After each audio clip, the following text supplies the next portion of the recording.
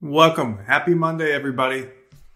In this video, I'm going to tell you what you need to be thinking about when you're in your medical exam at a consulate abroad.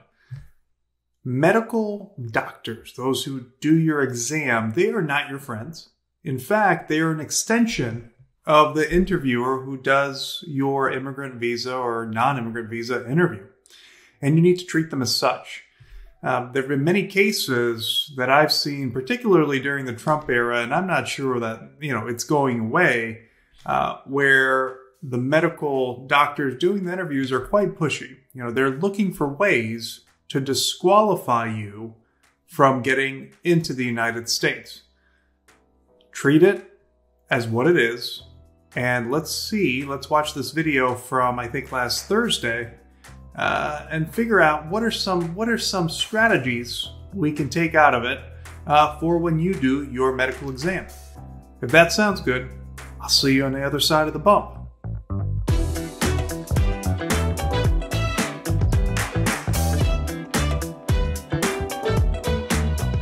Welcome to Law Great. My name is Damjan Denoble. This is the channel where we give you reliable information to help you make better decisions and avoid costly mistakes on your immigration journey.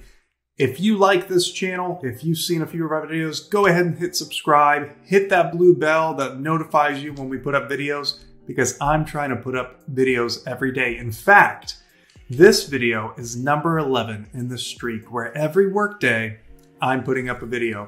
Monday, Tuesday, I explain the videos from Thursday, Friday. On Wednesday, I'm going to do a tip video or a sketch. And on Thursday, Friday, I'm going to do sketches that illustrate something, a particular tip that you can take with you on your immigration journey. Okay, so Monday, Tuesday, we review those skit videos. Wednesday, we do kind of like a top 5 tips on a particular topic. And again, Thursday, Friday, we do some sort of skit. So please go ahead and hit that subscribe button. All right, so here is this video that we did. This is the immigrant visa NVC exam. I'm going to kind of play it in the background, okay? I'm going to play it in the background. And here, there's two characters. There's this this joker here in the glasses who's the medical doctor, and then this here, the other person is the interviewee. And essentially what's happening here is that the interviewee, the person receiving the medical exam and really the medical interview, is a representation of what I think a good interviewee is like in the situation. By contrast, this doctor is pretty much an example of kind of like your pushy doctor, pushy medical examiner that might be trying to get you to say something that's really not good for your case. Okay. And in particular, what this video is illustrating is the habitual drunkard question, right? So the habitual drunkard set of questions is often really pushed for people who might have a prior drinking history. So let's say somebody just did a 601A waiver and they're going to a consulate interview for their immigrant visa, but they have a couple of DUIs in their background. What the medical examiner is going to be checking for is whether there's still drinking that's going on, because there's a prior history of drinking. And if the medical examiner can get from the interviewee that they're still drinking, well, then they might be able to say, hey, actually, you're a habitual drunkard. You've habitually been drinking. Not only do you have these DUIs in the past, but you now are still drinking, which means you haven't worked to cure it. And in that situation where the habitual drunkard category is a real risk of preventing your admissibility, it's really important, number one, that you do the rehab work, you go the rehabilitation, and really that you stop drinking.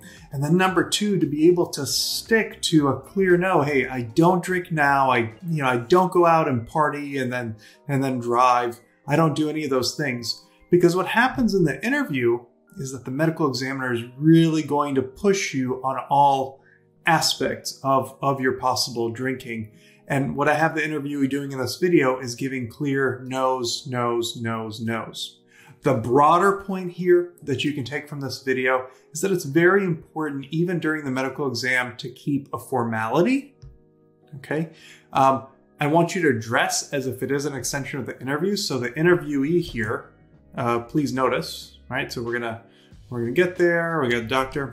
You know, he's dressed in a button-down shirt, pants. Okay, there's a certain dignity that you can project in your dress.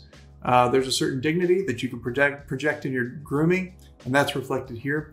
And number two, just being very clear. Hey, no, I don't drink. No, I never drink. And being consistent. There are going to be answers where you should answer yes, and just very clearly saying yes, no, yes, no. What you should never do is dawdle. The medical examiner has the discretion to write notes in your file. They have the discretion to make those notes about anything, really. It could be a perception, right? So it can be an affect. An affect is what the medical community notes about how somebody presents themselves. Maybe they have something weird, some sort of tic, right, that might indicate a broader problem. So you want to come in looking dignified, and you want to give clear yes, no answers, okay? And that's really what this video is about. Now, what's interesting here, of course, is how pushy the doctor is. And a lot of people have questions like, are the doctors actually that pushy?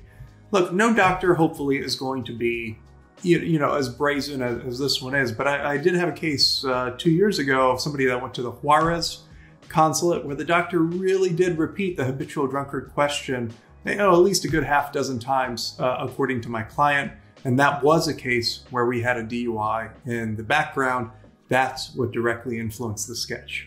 Anyhow, I hope this is helpful. If you didn't see the sketch, I encourage you to go see it. It seems like it's been very popular with viewers. Give it a thumbs up, okay? If you like that and you like this, then subscribe, because that really helps our channel. And finally, if you like this series of videos, leave us a comment. That helps the algorithm, and share so other people can see it. We're just trying to give you reliable information to make your decisions better and less costly as you move forward on your immigration journey.